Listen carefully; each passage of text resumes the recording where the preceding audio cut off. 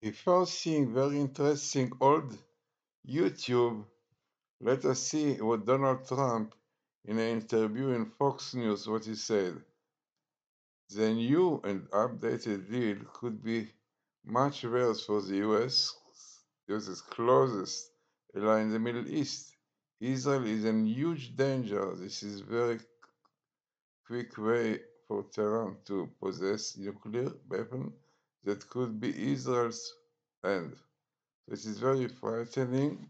So let us see YouTube, which I did a while ago, but very, really relevant to this situation.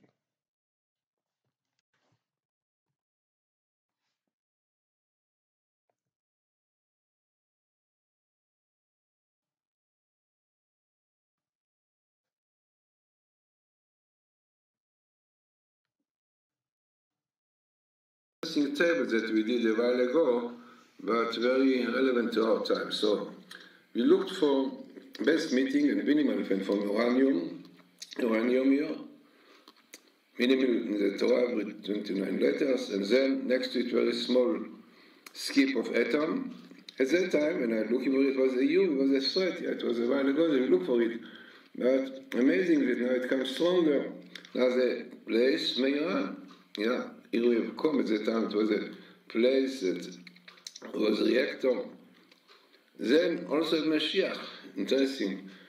Now, what we have here also Gog, and the connection between Mashiach and the threat of Iran, atom, fits very much with the idea that our rabbis tell us that if Jews will not do repentance, Shuvah properly or willingly, then the condition will come straight from Iran, from our rabbis say that God will appoint a king, a cruel king like Haman in Persia, who will threaten the existence of Israel, they will do Shuvah.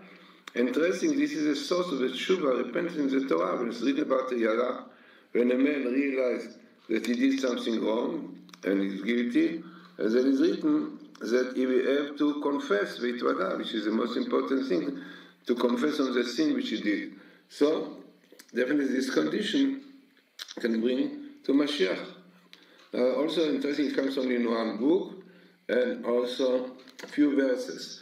Now, what is interesting is that I looked for Iran, Gog, as is written Gog there with Iran, and it appears in the Torah. Now, amazingly, it appears with the Mashiach, because we know the idea, Gog connected with the time of the Mashiach. When he will feel the Mashiach is coming, he will do all these problems. And then the most interesting is the Medrash, which speaks about Abraham when he saw in this vision that a Machashchai, there was darkness fell upon him.